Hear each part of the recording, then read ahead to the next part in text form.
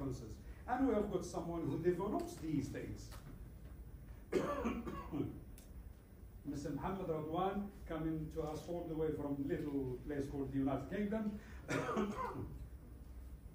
And Mohammed Radwan is the Microsoft DevOps, and this means that really is the whole cycle of doing the business of software development, if I get it right. I'm not the expert. Right. That is from initiation, conceiving it, developing, programming, taking to the customer, putting into practice, etc. So it's the full cycle of computing, etc., etc. And he's a consultant at NTT Data or Data UK, over 2 decades of experience in DevOps development operations, and agile practices, etc. He has been, I'm not doing you justice, all of you, but I need to move fast because we need to have questions from me and from the audience as well. He has worked with more than 60 Fortune 500 companies worldwide. He has offered expertise across the software development lifecycle. He is an author of technical papers and reports. He has been a regular speaker across the world, UK, Denmark, Europe, the Arab world, Asia, etc., etc. And but he's based in the UK. But the problem is in the users, the human beings who abuse the use of technology. Thank you very much indeed. And then I move to Mr. Mohammed Radwan. And my question, because you deal with DevOps,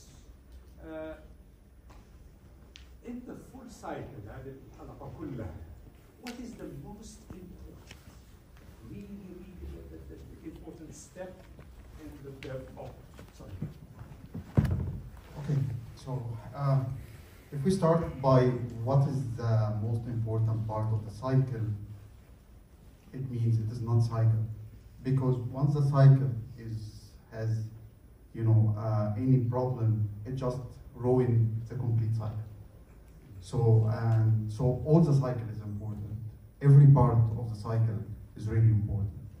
And the most important is to make sure that the cycle is, it is right and correct. And this is why, if I start talking about that from other perspective or angle, which is my specialization about AI and DevOps, it's all about improving the efficiency. We want to make sure that, are we building the right thing?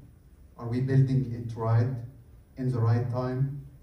So it's all about verification, efficiency, reducing time to market, as the Excellency spoke about. We need to be considering the regulation, the data privacy as well, security and all of that.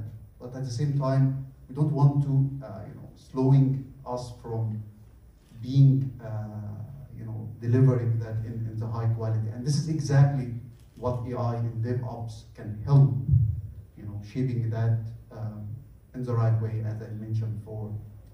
To just give you an example,